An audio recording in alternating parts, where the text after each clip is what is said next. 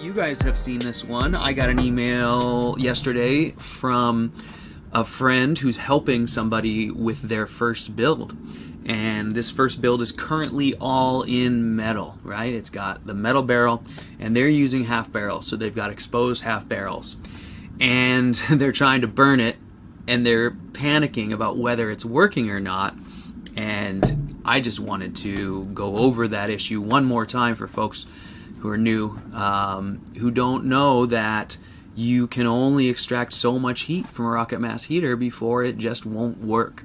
And if you have a large system that is all metal radiating surfaces, you're going to take all the heat out of the exhaust, and you're going to have no difference in temperature, delta T, left in your final chimney exhaust to power your draft. And so you're going to have a plug chimney, and the stove's going to exhaust through every little crack and gap and out through the front door and everywhere else. So just a reminder, and if you're new and you haven't experienced it, just a warning: if you're building your rocket mass heater, whether you're using flue pipe, half barrels, even a bell, if you have a thin top and you're planning on putting masonry on later, but maybe you've got steel there now as a cap, anytime you have far more radiator surface area than you're going to have in your final build, you need to remember that you are extracting way more heat. Not only that, but masonry heaters,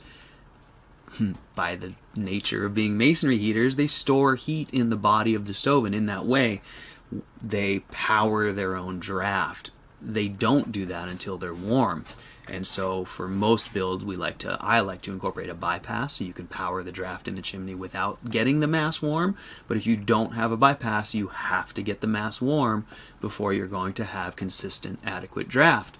And so just a reminder that if you've got a bunch of bare metal out there and you're trying to burn your stove, don't panic. You just need to keep going, and you need to get it hot and dry. And if you don't have a bypass, you're going to have a lot of smoke in the house during this phase. It's why all of my plans incorporate bypasses, but it certainly isn't to say that you can't have a successful build without a bypass. You can. There's hundreds of them, if not thousands, out there. You just need to be aware that when it's cold and the stove is cold, you need to warm up, prime the stove and get it warm. And then usually for most of us with a masonry heater, that's only going to be once a year, and then the thing's warm. So for a lot of us, that's acceptable.